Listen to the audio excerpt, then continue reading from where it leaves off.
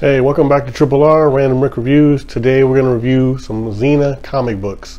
There's a Topps run, a Dark Horse run, and a Dynamite run. I think there's currently another run going on. I'm not sure who has it. So these are pretty cool. These are the initial ones.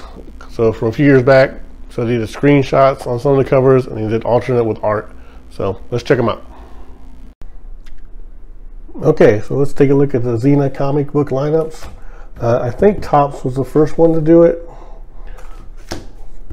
Bold first issue, Topps, screenshot, and then they did alternate covers with actual art. Not too crazy about this art.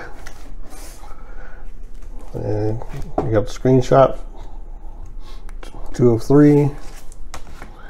The art started to get quite a bit better. Here's the third of the series. I don't have the alternate to that, it doesn't look like. Here's the initial one. So you see 0. Screenshot, the alternate.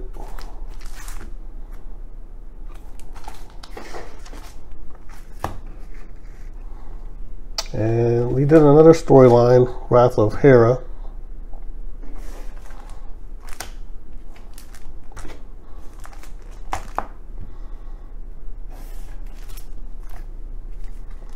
Which they also had screenshots along with art.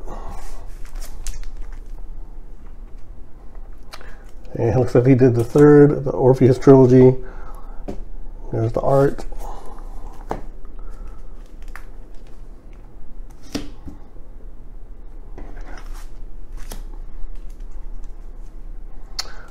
Xena versus Callisto.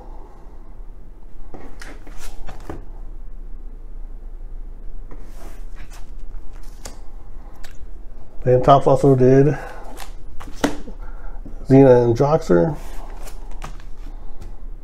Again, a screenshot and the art.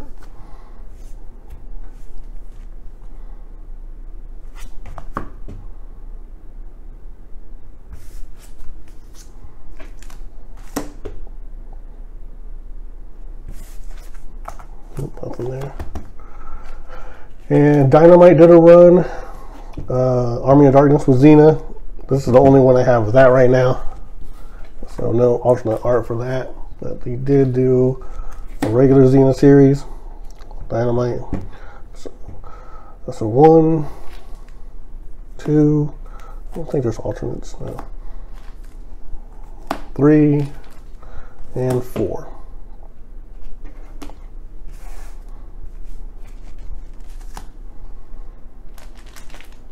And Dark Horse was the other studio. So he also did screenshots along with art.